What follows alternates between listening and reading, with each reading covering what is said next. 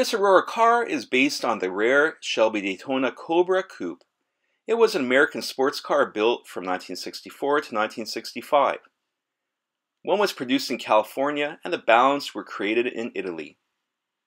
This cigar box example did not show the right stance for this car. It is supposed to sit low to the ground on beefy tires. Aurora got the body right, but the looks don't translate well when the wheels are rail thin. The tires are supposed to fill the wheel well. I applaud Aurora's attempt at bringing a rare model to life. Shelby was a genius designer that set the standard for performance cars.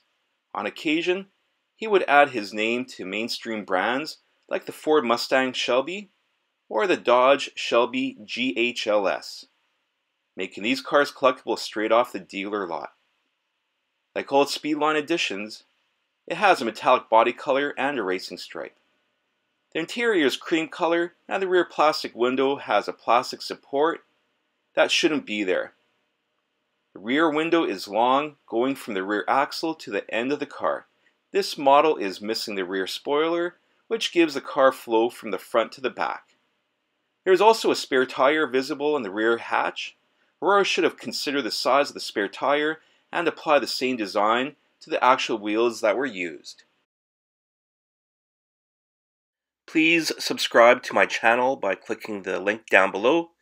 You also may leave a comment and I will respond. Cheers.